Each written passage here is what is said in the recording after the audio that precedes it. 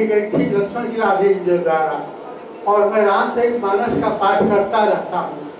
फिर कृष्ण चरित्र पढ़ता हूँ तो बहुत ज़्यादा भाव कृष्ण के प्रति हो जाती है, कभी राम के प्रति हो जाती है।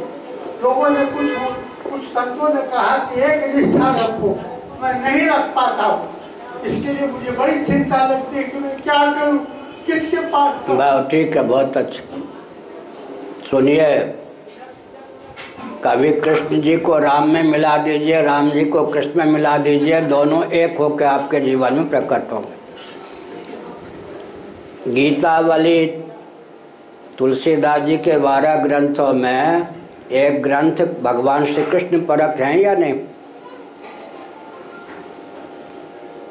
आश्चर्य की बात है, एक ग्रंथ केवल कृष्ण परक है। तो राम जी तो कृष्ण बनते हैं ना, तो राम जी का पूर्व रूप क्या है? विष्णु रूप, भगवान विष्णु राम बनते हैं। और कृष्ण भगवान का पूर्व रूप क्या है? राम जी। एक मर्यादा पुरुषोत्तम है, एक लीला पुरुषोत्तम है। मर्यादा पुरुषोत्तम राम जी में मर्यादा शब्द जो है धर्म का द्योतक है, पुरुषोत्तम शब्द ब्रह्म का द्योतक है।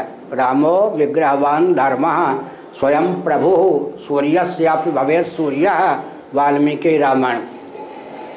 लीला पुरुषोत्तम में पुरुषोत्तम शब्द ब्रह्म का वाचक है।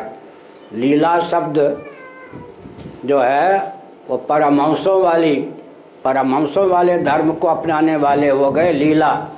इसीलिए यहाँ पर बहुत विचित्र बात हुई, धर्मराज को फोन किया भगवान ने आजकल की भाषा में, मर्त्यलोक में मैं लीला पुरुषोत्तम के रूप में अवतार लूँगा। तो धर्म का अभिनय करने के लिए धर्मराज आपको युधिष्ठिर होना होगा। और वहाँ एक ही तत्व वेदार्थ धर्म और ब्रह्म दोनों राम भद्र के रूप में अवतीर्ण हुआ। वहाँ धर्मावतार के लिए पृथक से युधिष्ठिर जी आए, यमराज धर्मराज युधिष्ठिर बन के आए।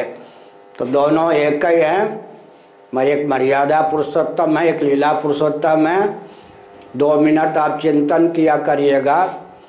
भगवान विष्णु हो गए राम जी, राम हो गए कृष्ण जी।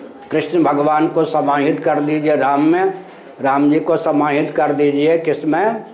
विष्णु भगवान में। एक जगह जाकर दोनों एक हो जाएंगे। फिर भगवान विष्णु से राम जी को प्रकट कर लीजिए धारणा के द्वारा, और राम जी से प्रकट कर लीजिए कृष्ण भगवान को। जो आपके मन में गुंधुन है वो मिटकर दोनों एक रूप होकर आपको दर्शन दे देंगे। लक्ष्मण किला जी और हमारा बहुत घनिष्ठ संबंध था, आपस में बहुत अच्छा संदेश था, सौहार्द था। और कोई प्रश्न? 1 2 बस पूछिए।